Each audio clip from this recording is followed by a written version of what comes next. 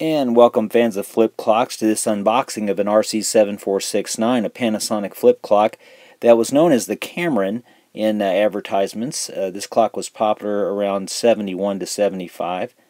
And what we got here is almost surely a clock that has never been out of the box. So this has been in here for 42 to 45 years, and we're just going to break that and get right into it. So that's our instruction booklet.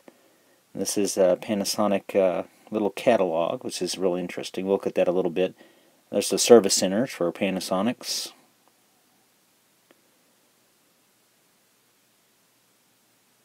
So we will take a look at this in a second. It's full of interesting stuff. There's fancy TVs back in the day. It came with a handle. I'm sure they were pretty hefty. We've got radios. Here we get into some flip clocks, and you'll see they really like to name their flip clocks. There's the Maywood, the New Dawn, the Cameron, the Planeta. Well, they named a lot of their products. I found out they didn't name their kitchen appliances, though. So here's our instruction booklet, operating instructions. I've never seen one of these before. So it's kind of interesting. It shows all the different components. Really nothing that adds to our knowledge of the clock, but that's nice to have a brand new one there.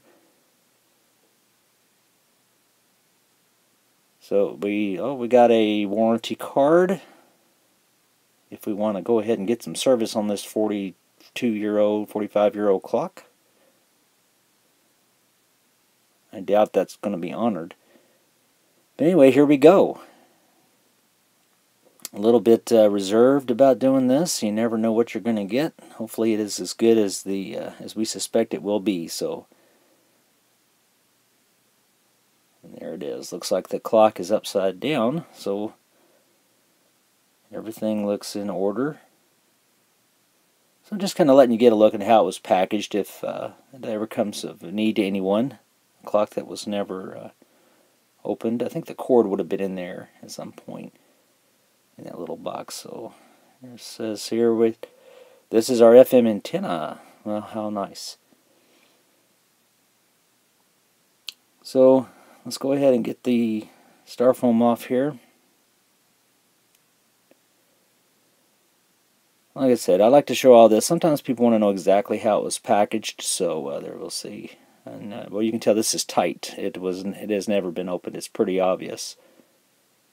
You can see this tape is clearly disintegrating. It's yellowed from age. That has not been taken off, and we'll just get right into it.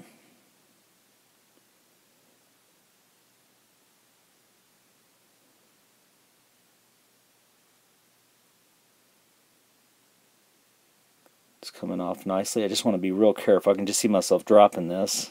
We know the side panels are wood and they do get busted up pretty easy. So, well, this is it, folks. Here we go.